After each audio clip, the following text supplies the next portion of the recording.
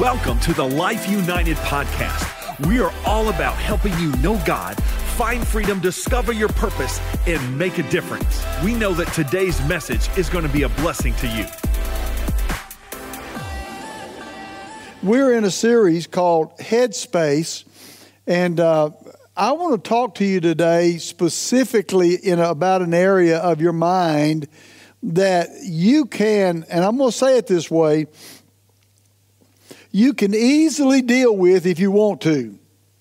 Now, that's the key. You gotta want to. And you also have to recognize how destructive what I'm going to share with you can be if you don't deal with it. And we're going to talk today about worry. Yeah, worry. Everybody is guilty. We've all been challenged. But I learned something early on in my Christian walk that helped me so much not to worry. And at the end of this, I'm going to show you that. But I want you to listen to this scripture in Luke chapter 21.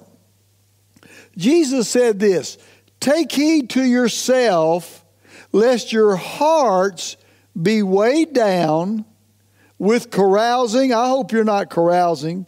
You know, I used to be a carouser before I got saved. I hope you're not a carouser. And drunkenness, absolutely not. But here's the one that you need to hear, because it's just as bad as drinking and carousing, and that is cares of this life.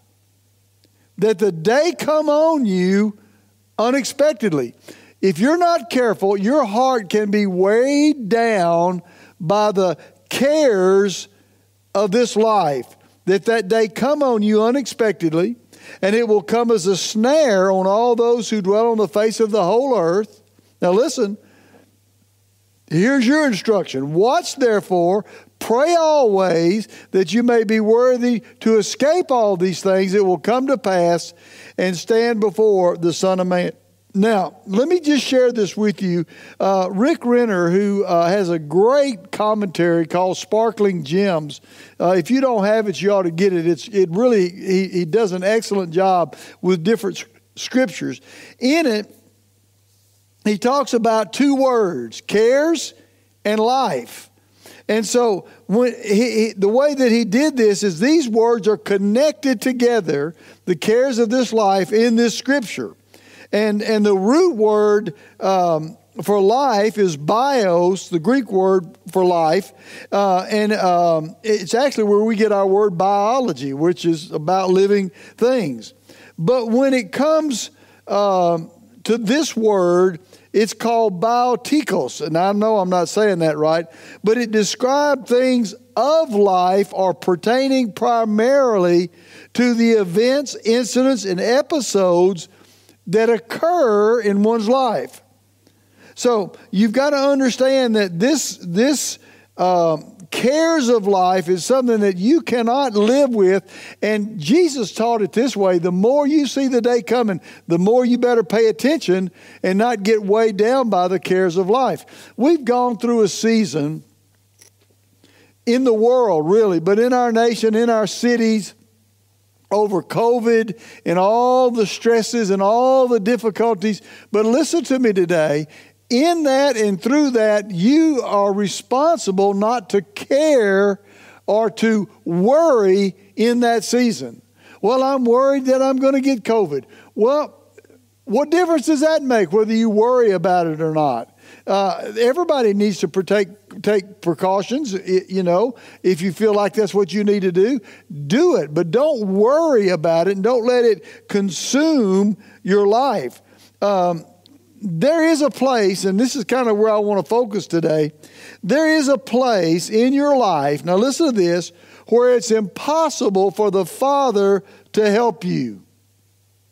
You got to hear what I'm saying. You say, well, God can do anything. There is a place in life where God cannot intervene. Now listen to this. He cannot fulfill your worries and anxieties, nor will He respond to them. Now I'm going to show you this in the Word today, but you've got to understand something. Worry and being careful or having the cares of this life weighing down on you, it's your responsibility to deal with that, not God's. God's not going to answer those in your life. Now, He will bring an answer to you about a challenge that you have in your life, but your worry is your problem. And you've got to deal with it. You've got to make up your mind, I am not going to be a worrier. I am not going to worry. And if you do, you're going to be amazed at what God can do in your life. In Mark chapter 4, there's an example of this. In verse 38, the disciples are on a boat. They're in a storm. Jesus is asleep in the back while they're in the midst of this storm. And they wake him up in verse 38 and they say, Teacher, do you not care that we are perishing? Now, notice this. They had to wake him up to tell him, you don't care, we're perishing. Well, I don't know whether you know, he was in the same boat they were in. But yet they were worrying that they were going to perish. Now, I understand they had been in boats, they had been in storms, and they knew the disastrous effects of storms. But listen to me. They had Jesus in the boat with them. And yet they're here and saying, do you not care that we're perishing? Listen to me. Jesus will not worry with you or alongside of you. He's not going to do it. In fact, He rebuked them for being fearful. In one account, says, where's your faith? He rebuked them because of the way they were behaving, because they were worrying. There was care. There was fretting. They thought they were going to die.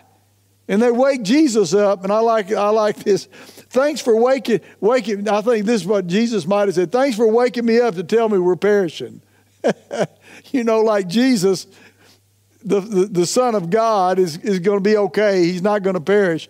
I've said it like this many times. If they had not been willing to wake him up or had not been willing to overcome their worries, listen to me, Jesus might have just floated off on that cushion he was on, and they would have sunk. Had to hold on to something to live. So listen to me today. Jesus cannot help you worry. Don't you care? Now, that's a dangerous place because a lot of people, they get to that place. Jesus is not going to worry along with you. Well, I sure am worried about Sam. I just don't know whether he's going to make it. I know he's got this problem. He's got that. He's got this issue. I sure hope he makes it. That's not the way Jesus thinks. Jesus thinks as an overcomer. Jesus thinks according to the Word of God, and He expects us to do the same exact thing. Listen to what the Word of God says in 1 Peter chapter 5, verse 7. This is going to help you, so listen. You got to hear this. 1 Peter chapter 5, verse 7. Casting all your care upon Him, for He cares for you. Now listen to me. Did you notice here that it says you have to cast your care on Him? That's your responsibility. The word care is the same word. It means to worry. Cast your worries. Cast your cares on Him. And I'm going to show you how to do this, so just stick with me. But listen to me. Cast your care over on Him. Why? For He cares for you. Now, isn't it interesting? It doesn't say God recognizes your cares and your worries and He cares for you. No, it says get rid of your cares because He cares for you. There's a totally different dynamic there that you have to understand, and worries that you have to understand about worry. Listen, one translation says, for you are His personal concern. The Amplified Bible says, for He cares for you affectionately, cares about you watchfully. Isn't that awesome? He cares about me. But there's nothing He can do about that if I'm going to carry the care and the worries of life and not cast them on Him. He wants to help you. He wants to help me in our difficult times, in our times when we're most tempted to worry. Listen to me. God wants to work in your life, but you got to understand your responsibility, is to cast your care on Him. Let Him handle it, would be the best way to put it. And when you do, God can work in your life. Jesus spelled this out for us over in Matthew chapter 6. I'm going to read this portion of Scripture to you because Jesus spells out what our responsibility and our instructions in regard to worry. Listen to this. Therefore I say to you, you ready? Do not worry about your life. Do not worry about your life. That's where the cares of life, is worrying about life. Jesus said just the opposite.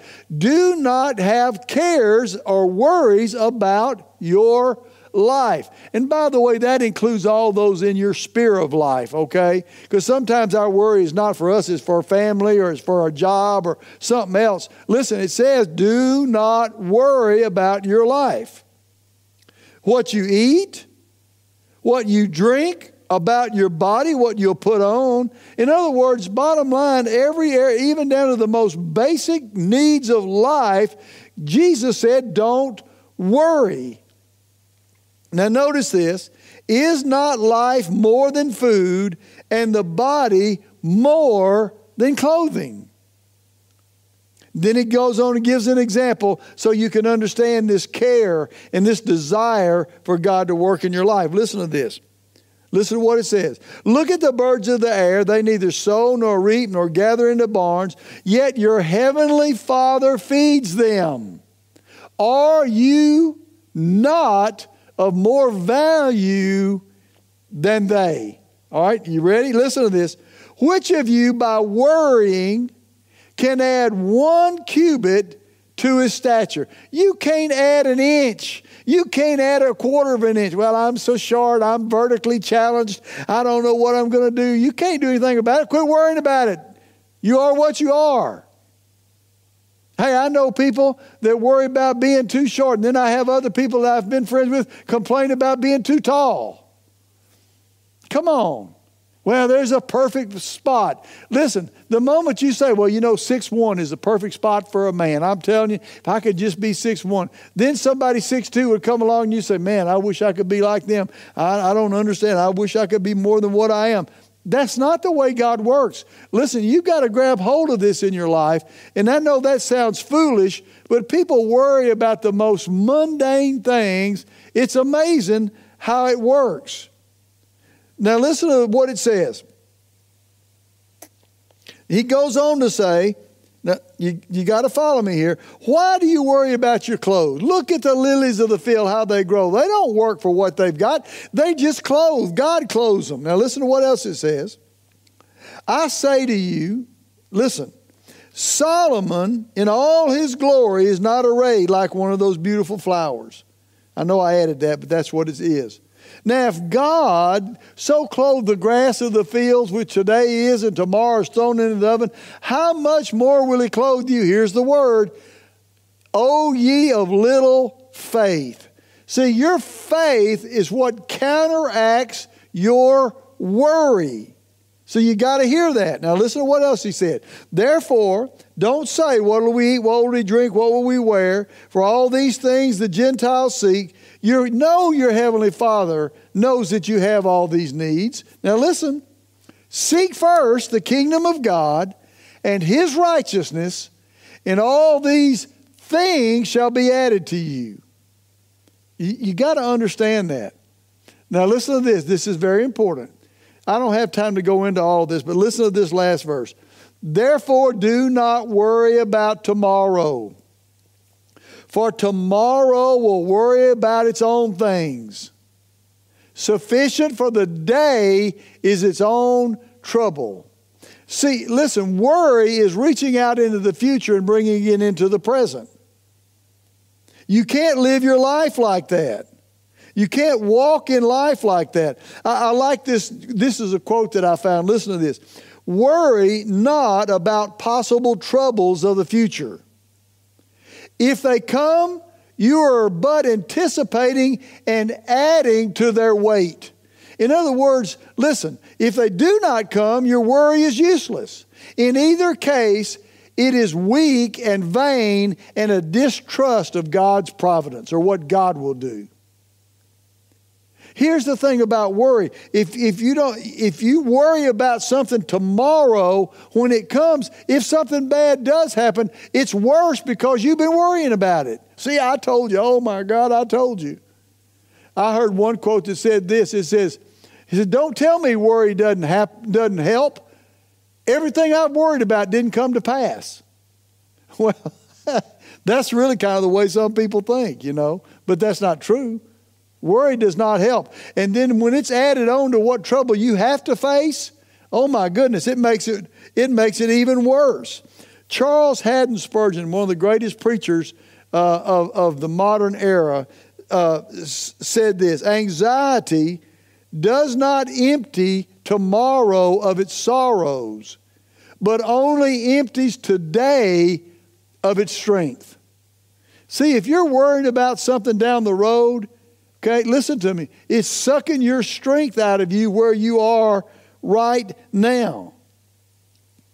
Corrie ten Boom said almost the same thing. Worry does not empty tomorrow of its sorrow, it empties today of its strength. I mean, hey, you got to understand and realize that you've got to make up your mind that I am not going to be a worrier. I'm not going to look down the road and say, oh, what am I going to do? What am I going to do tomorrow? Well, in 10 years, this is going to happen. What am I going to do in 20 years? Well, I got to make a plan. Making a plan is fine as long as you're not doing it out of fear and you're not doing it out of worry. Because what's going to happen is, when you get down the road, you're going to find out I've been worrying about this, and all of a sudden exactly what I worried came to pass. And then you've got to deal with 10 years of worrying plus whatever the issue is. Listen to me. You got to get that out of your mind. It's in your head. Quit doing it. Listen, worry is a habit.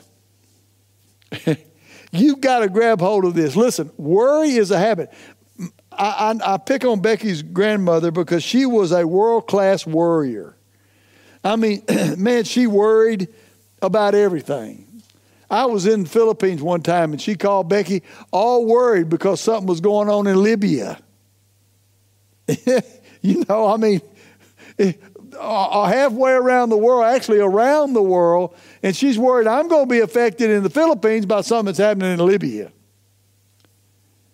Some people they got to have something to worry about. It's like it shows that they care, but it's not true. It doesn't show that you care. It shows that you have a distrust for what God can do in your future. You better be careful of it. I like this quote I found, and I know I'm reading a lot of them, but some of them are funny. In fact, one of them I like. It's really funny. Don't worry about being a kleptomaniac. You can always take something for it. Okay, well, I thought that was funny. But listen, I like this one. Listen, you ready? People get so in the habit of worry that if you save them from drowning, put them on the bank to dry in the sun with hot chocolate and muffins, they wonder whether they're going to catch a cold. That's really the way some people live their lives. It's a habit. I've been around people. You can try to soothe them with the word and with confidence, and they'll find something to worry about. Out of the midst of everything, they'll find something to worry about. I like this quote. It says, "It's not a natural state of human life, nor is it necessarily a positive thing. Worry is just an automatic habit of thinking and responding to certain events in life. It is produced by specific thoughts and behaviors that get triggered automatically inside our bodies." Automatically gets triggered inside our bodies. In other words, it has no business being there, but it automatically gets triggered inside of our bodies. And you've got to be careful with your life, because if you're not careful, you'll get caught up in that. And listen, the worse the times are, the more difficulties they are, the more easily it is to be consumed by worry. Well, I tell you, inflation, you can't, buying gas today, it's $1.50 more than it was a year ago. What am I going to do if it goes up another $1? Well, listen, it hadn't gone up another $1. You still put gas in your tank. You cannot allow yourself to get consumed by that, because it will bind you up and keep you from faith, which God can produce if it goes to $10 a gallon. If you've got faith, God can provide for you. Because I remember a time when gasoline, not only was it high, you couldn't get it. In America, you had to get in line to get gas. Isn't that crazy? But you know what? God can provide even in those circumstances. You can't worry about it. You got to get off of it. Now, I just kind of feel this. Probably somebody is watching me right now. Oh, my Lord, could it get that bad? Hey, get off of that. Don't live your life that way. Worry is going to destroy you. Cares and anxieties can always be challenged by the Word of God. But the other is true as well. Cares, listen to me, and anxieties, worry, can also challenge the Word of God and literally make it of no effect in your life. The word care literally means to divide. Listen to this, to divide from the Word of God. It's the idea of dividing through distraction. If the devil can get you distracted into circumstances and what's going to happen or what's not going to happen, he can divide you from the source of victory in your life, which is the Word of God. Jesus said, don't worry. That means distracting care. Don't worry. Distracted. What are you being distracted from? You're being distracted from your Heavenly Father, His provision, what God's Word says, and what you should believe and act on from the Word of God. Over in Mark chapter 18, it talks about the sower sowing the Word. And in verse 18 it says, now there are ones that are sown among thorns. They are the ones who hear the Word, and the cares of this world, you got it? Deceitfulness of riches, the desire for other things, entering in, chokes the Word, and it becomes unfruitful. Doesn't mean you don't know the Word, it just means it becomes unfruitful. See, the cares of this life, I want you to listen to me, the cares of this life, worry, will choke the Word's effectiveness in your life. There have been many times in my life, in fact, I've had to deal with this, and it's a challenge, but you do it. Well, I'll wake up at 3 in the morning, can't go back to sleep. All of a sudden your mind starts thinking about bad things. Well, what about 10 years from now? Well, what about this? Well, what about this? Well, you didn't make provision for this, or well, you better be thinking about this. All of a sudden you start laying there in the bed with your mind worrying. What do you do about that? You say, you know what? My God supplies all my needs according to His riches and glory. No weapon formed against me shall prosper. You counteract those thoughts with your words, with the Word of God. You'd be amazed at how worry will lay down, get out of the way when you speak the Word of God in authority. You just got to make up your mind that's what you're going to do, because listen to what it says. It says it enters in and chokes the Word, and it becomes unfruitful. Unfruitful. Unfruitful. That means it's there, it just doesn't produce anything. Now, I hate to tell you this, but you may be out there today, and that may be exactly who you are. I may be identifying you today because, listen to me, there are a lot of Christians today that are number one worriers. You can't live your life that way. You can't fret over circumstances of life and how things are going or how bad it looks, or you can't live your life in that arena. You've got to live your life in the arena of faith, of overcoming, of believing God and letting God work in your life. Well, so-and-so, they did me wrong, and I'm worried that this is going to happen. Wait a minute, listen to me. You let God be the avenger. You leave it alone. Too many people are wanting the government to avenge for them or wanting people to avenge for them. When God is, you're a believer, God's the one who takes care of that. He said, vengeance is mine, says the Lord. Your justification is not in who you are. Your justification is in who God said you were.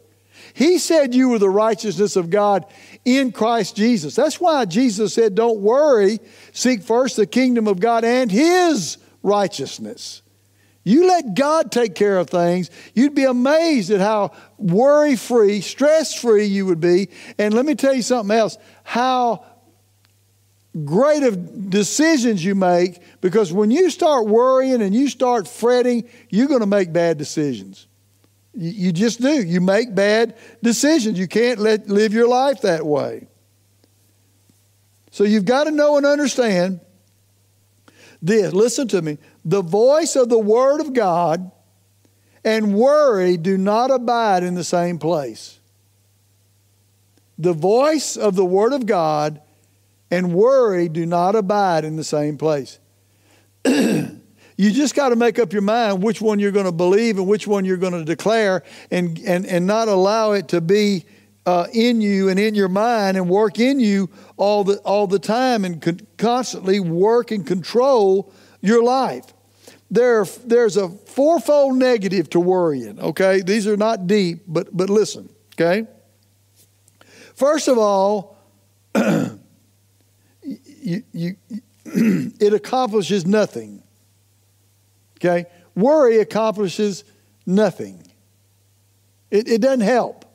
It doesn't. You can't fret over things that you can't change. If you can change it, that's a great thing. If you can't change it, then you've got to make up your mind. You're just going to go on and let God do something in your life. But you can't allow yourself to be controlled by that worry. You can't allow yourself to be weighed down by that worry. So the first thing is you've got to understand, listen, you got to hear this, it accomplishes nothing. Second thing, it's not good for you. It will hurt you physically. There are studies that have been made about people who worry, and it affects their body. It affects their whole body. Proverbs 12, I'm going to read you a couple of translations. Proverbs 12, verse 25 in the New King James says, anxiety in the heart of man causes depression, but a good word makes it glad. I like the New Living Translation. Worry weighs a person down. An encouraging word cheers a person up. Worry weighs a person down. It has side effects. Worry has side effects. It will literally weigh you down. And the New King James says it will cause you to enter into depression. And the thing is, most of it never comes to pass. It doesn't even come. It doesn't even come into your life. And you can't ever get anything resolved by it.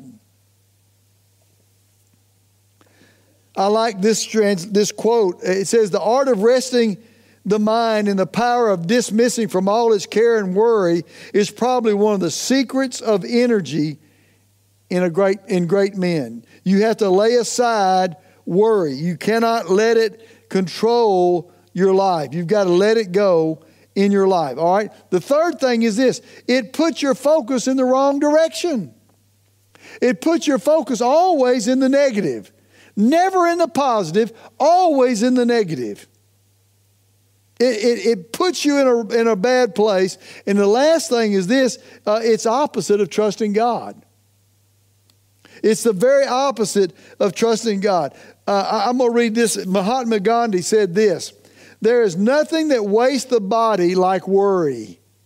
And one who has any faith in God should be ashamed to worry about anything whatsoever.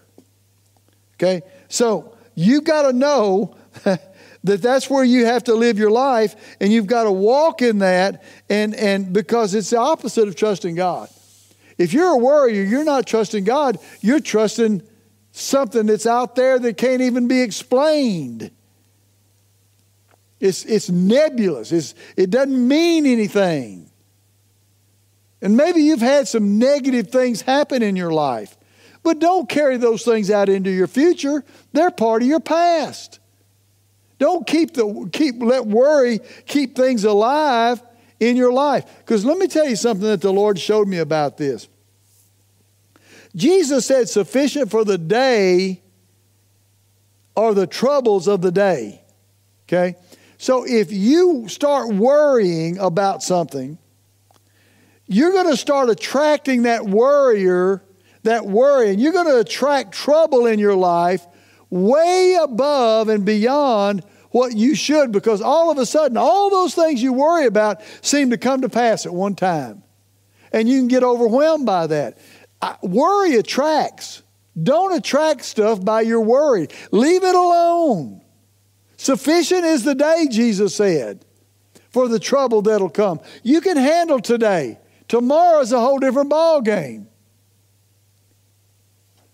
Alcoholics Anonymous, which has done great things for many, many people, one of their tenets is so simple: today, live today.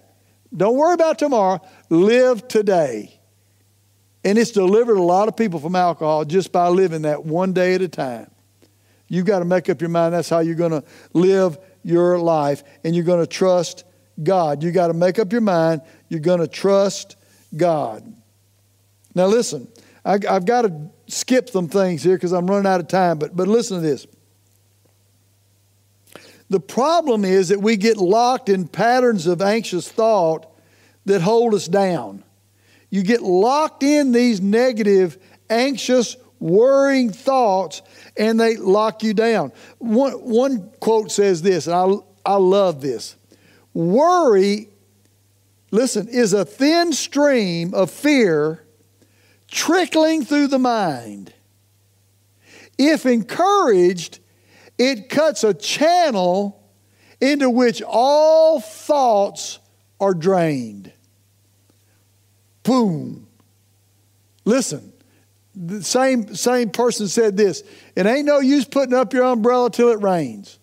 Okay? Leave these thoughts alone. I like what it says. A thin stream of fear trickling through the mind.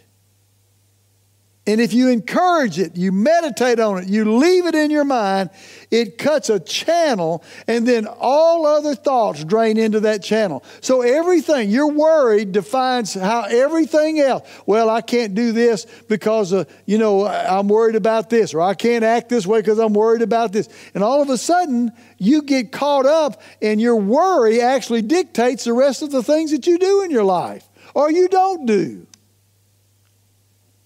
So you've got to be careful how you live your life. All right, now listen.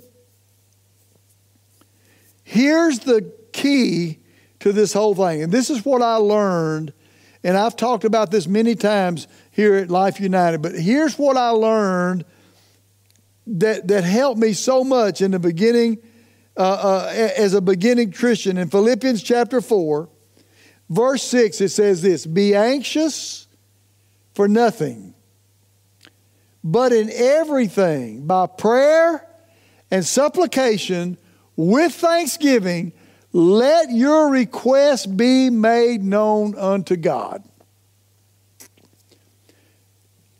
And the peace of God, which passes all understanding, I love this, will guard your heart and your mind through Christ Jesus. You can have a guard. The Amplified Bible says it mounts guard over your mind. So listen to me today. The casting of your care through specific prayer will change your life. Okay? Notice this. It says, first of all, in everything, in every circumstance and in everything. Every circumstance and everything by prayer. All right? Now stop a minute. Because prayer is a big word, okay? It's got lots of different meanings based on how it's being portrayed here. The word prayer here means to pour out. You know, there's nothing wrong with going to the Lord and saying, now, Lord, look, we're in a financial bind right now. And you know it, and I know it. But I'm not going to worry about it. That's pouring out prayer. That's just talking to the Lord. Okay? But then it says, and I like this, the next part of this, by prayer and supplication. That word supplication there means definite request. So Lord, now we've talked about this. You know I'm struggling in this area, but here it is. I'm going to open my Bible and I am going to pray, and I believe, Lord, that Philippians 4:19 says, you will supply all my needs according to your riches and glory by Christ Jesus. I ask you to supply this need. That's a definite request. But then guess what else it says? With thanksgiving. After you've done that, the way to keep worry out after you prayed is to thank God for the answer to your prayer. Keep your focus on that. With thanksgiving, continually make your wants known to God. Thank you, Father, that you supply all my needs. Lord, I glorify you today. I magnify you. I thank you, Father, that you said what things soever I desire when I pray, believe I receive and I'll have them. Thank you, Father, my needs met. You keep your focus in that direction, worry will fall aside. That stream, as we read earlier, will dry up. And you've got to understand that and know that. How do you do that? What are you doing? You're casting all your care on Him. Why? Because He cares for you. Cast your care on Him because He cares for you. And that's where you've got, it's a matter of value. You're more valuable than birds. God desires to provide for you. He desires to clothe you. He desires to meet your needs. Jesus died for that. And you've got to make up your mind you're going to start believing that and quit fretting over it. And when you start doing that, it is amazing what God can do for you. Proverbs 16:3 says, commit or roll your works on the Lord and He'll establish your thoughts. He'll establish your thoughts. See, when you cast your care over on Him and you put the Word of God first, all of a sudden you start thinking different. Isn't that good news? You start thinking different. He will sustain you. You start thinking different. Now let me show you this, because if you read Philippians 4 and you just read the first part of that, verses 6 and 7, you miss the whole thing about casting your care. Listen to what it says in verse 8. Finally, my brother, in other words, after you've cast the care over on Him and He's guarding your heart and your mind, it says this: whatever things are true, whatever things are noble, whatever things are just, whatever things are pure, whatever things are lovely. Now listen to this. Whatever things are of good report, if there's any virtue, if there's anything that's praiseworthy, meditate or think on these things. There it is. You have to understand that. The things which you've learned and received and heard and saw in me, these do, and the God of peace will be with you. In other words, Paul was saying, listen, you got to think different. You've got to think according to the Word of God. You've got to find good things to think about. Listen, if all you do is think about the negative, if all you do is watch all the television news and the negatives and all the arguments from this side, that side, all you're going to do is get over into a negative world. That's not what the Word of God tells us to do. It tells us to think a totally different way. Things are good. Things are just, pure, lovely, good report. Think on these things. That's how we're to live our lives. And you've got to decide that's how I'm going to live my life. You've got to give room in your mind, and I may talk about this Sunday. You've got to give room in your mind for what God wants. You've got it filled up with the wrong things. You've got it filled up with garbage. You've got it filled up with negatives. You've got to back out of that, fill it up with the Word of God. Think on good things, things of good report, things of virtue, things that are valuable. And when you do, God starts working supernaturally. I mean, I'm telling you, it's an awesome way to live your life. Doesn't mean that, I like what that quote said, doesn't mean worry's not going to try to trickle in. Just don't give it any place. Don't give it any place. Don't let it become a river where every thought floods into that and everything's judged by that. You can't live your life that way. Think on those good things. Think on the Word of God and let God work greatly in your life. He will. Don't worry. Don't let that be your life. Don't worry. And I believe God can do something great for you. I wish I could pray the worry out of your life right now. I can't. But I can pray this. Let me pray and we'll be finished. Father, I pray for every person who's listening right now that you open their eyes, open their minds, open their hearts to a different way of living, a way where your Word controls their thoughts, where the good things, the things of virtue, the things that are praiseworthy control their thoughts and not all the negatives. Lord, that worry will dry up in their minds and the Word of God will replace it and be productive. In Jesus' mighty name, amen, amen, amen. Hey, I love you. Look forward to seeing you Sunday. I'm going to have a great word for you Sunday. I believe you're going to be blessed by it. And I believe God's going to bless you. Hey, bring somebody. Listen, a lot of people struggling in their mind. This could help somebody, and you can bring them and let God work in their lives. God bless you. I love you today. Thanks for connecting with us today on the podcast. And we'd love to connect with you in person at one of our campuses in Shreveport, Louisiana, or in Lake Charles, Louisiana. You can get all the information from our website, lifeunited.church.